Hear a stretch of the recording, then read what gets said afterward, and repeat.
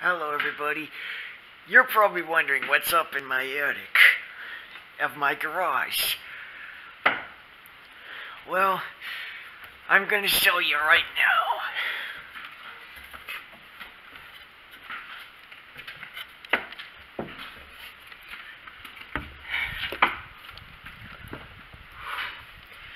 This is my little haven to get away from home. And it's not just any attic either. Here's a light switch. I'm going to turn it on and you will see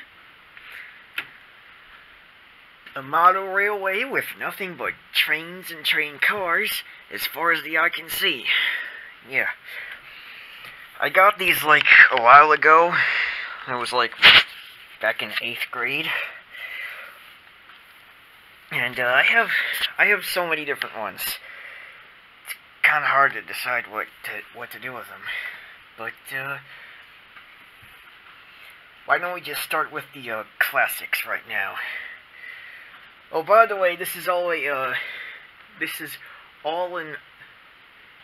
completely HO scale, by the way. Yeah, that's what I was trying to say. So, yeah. It's a work in progress, but I have plans for it. Big plans. Alright, so, starting right here, we have this little Union Pacific train. And it's tiny. There's not much to say about it. I think over here is a, New York Central. And this is a Santa Fe Streamline Diesel. I have a couple other Streamline Diesels here.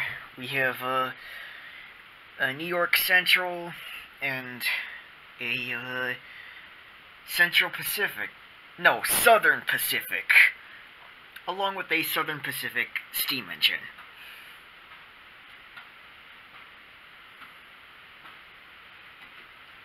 And I got these trees last year for Christmas. I think over here is a little timber site.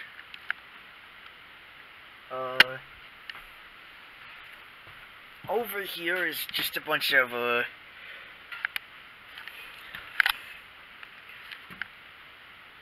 over here is just mainly broken stuff, like this locomotive that's detached from its tender, and its cab comes off too. And these boxes are mostly just freight cars and locomotives, like, Chicago Northwestern, Santa Fe, stuff like that. But if I have to say, I'd say about most of these trains compose of the, Soo line here. Oh, and, we also got here a, Southern Pacific Steamy, as well as a, Northern Light and Power interior, molded in gray plastic, so that's something. We have some steel wool, just in case. By the way, I used to have, like, 5 pieces of, steel wool to help me clean the tracks, but the reason why I only have 4 now is because a couple days ago I discovered that steel wool is flammable. See, what happened was I was cleaning the tracks when they were on, and, yeah, the tracks sparked and eventually, set fire to the, steel wool. So, that's a good time. Alright, so, this basically here is part table, part drawbridge, you might say. Because, I'm too lazy to, open this thing up and take the tracks apart and all that stuff. So we're just going to go underneath it like this.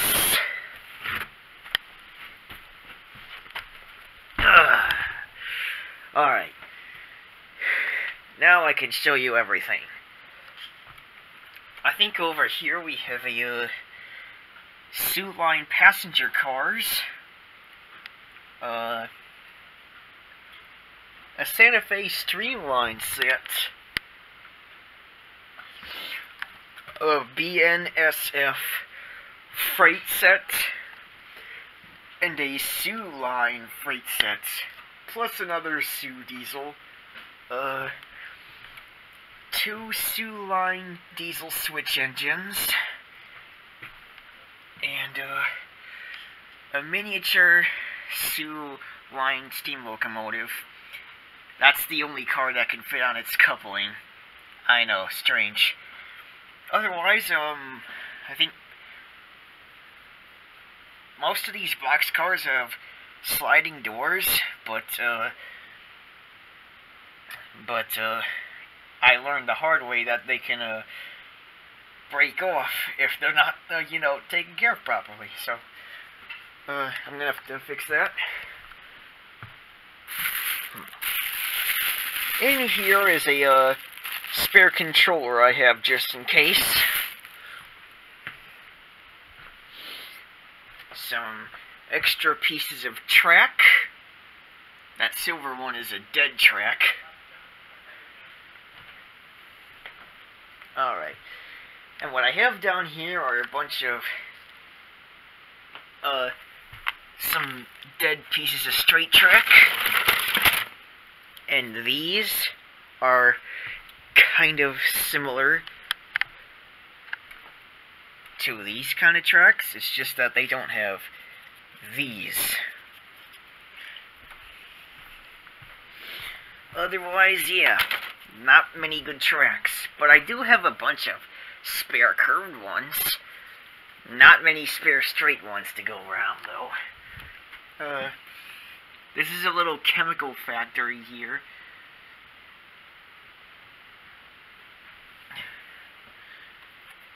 This is a dead track. And, this is a part of the rails. This little thing, this little connector is, stuck to it. And I've been trying hard to take it out. Oh, what's this? Anyways. So yeah, this is the Santa Fe Streamline steam engine. Part of the train is missing. It's over there.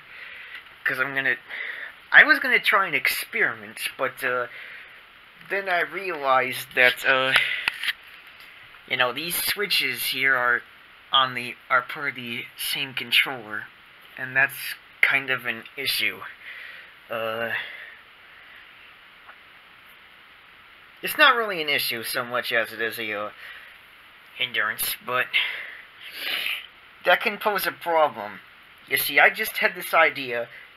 This line that leads down here originally used to be straight, but I decided to change that. I have these, I think these are stops here, that if you place them along here, then the train can, you know, like if one train was going this way and another was going this way, then this would stop and another train could, you know, pass by on a separate track. By the way, this is a Santa Fe Texas Chugger, and attached to it is a Santa Fe crane arm, or crane train. I don't know.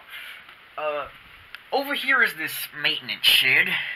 Not much to it, really. It's just an authentic scale building. It does have some nice stuff on there that I might think of getting to upgrade my layout here. A freight station, operating hopper set, an engine shed. Oh, and a small town station and a barn. So that's something. Oh. This set comes with 2 figures. Sorry. This guy right here, he just carries wood to the, place. Anyways, I've been trying to do a little experiments. As I told you before, as the train goes this way, another goes this way, that could be a problem. I think for right now, I could start working on this, because I have an idea for it. But the thing I've learned is that more than one train can operate on just this single piece of track. So that can be a problem because they're all connected to the same controller. So I may need to get a little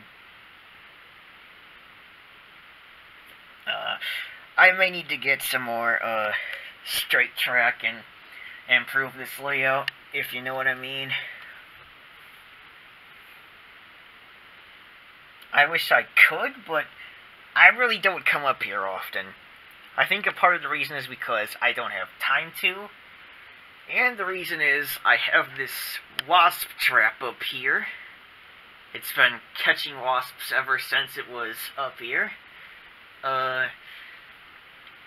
I don't think there are any more wasps in here to worry about, though, but I'm still paranoid that they're around here. See, I have this extreme fear of wasps, because I got stung by them twice, and I don't want to experience that again.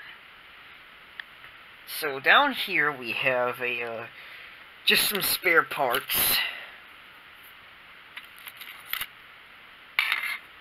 Like this little magnifying glass here, these little spoons, these railings, this passenger car door, these wheels, and these signs too.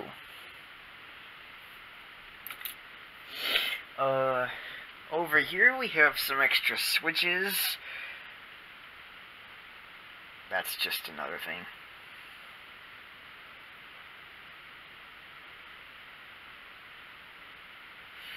Yeah, I think these are just switches that can, hook up to any tracks. And in here we have some screws, just in case. Extra track, and that thing, I don't know what it is. Over here we have some extra connectors, just in case. And this little flathead screwdriver. Oh, and over here we have this, it looks like a knife, but it's not. So that's good to know. Yeah. Other than that, this whole train set, it works. It functions properly. I may need to add some stuff though, because of the when I was talking about the problems that if one train stops here, another train passes through here. Well, I think you get the idea.